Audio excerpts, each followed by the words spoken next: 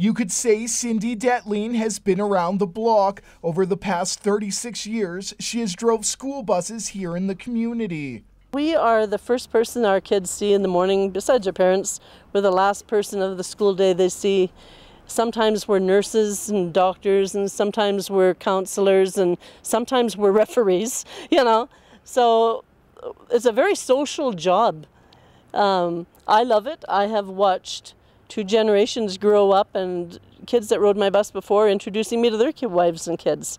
Dettling has deep roots in the Peace region. Her grandparents moved to the area during the Great War, and she was born and raised here, where she has raised her family. Including her grandchildren, there have been 6 generations of her family living here in Fort St. John.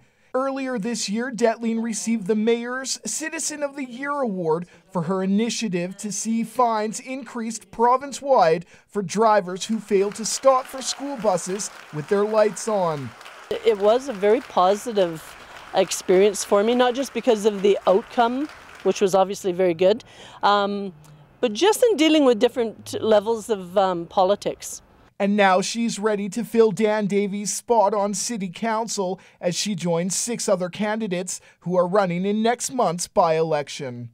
I have people every day, though, since I put my name in the hat, and before around coffee tables, saying to me, Fort St. John needs to attract more business. We don't have anywhere to shop. We have this, we have that. And they're of the opinion that Dawson Creek's open for business sign is larger than ours. You know, like, why is Dawson getting this and we're not? And I know there's answers out there, and I'd love to find those answers for them. They may be already in the works, but a lot of us aren't aware of that, so I'd love to do some digging. The first advanced poll will be held on August 31st. Then the second advanced poll is set for September 6th. General voting day is on September 9th. Brendan Miller, CJDC-TV News, Fort St. John.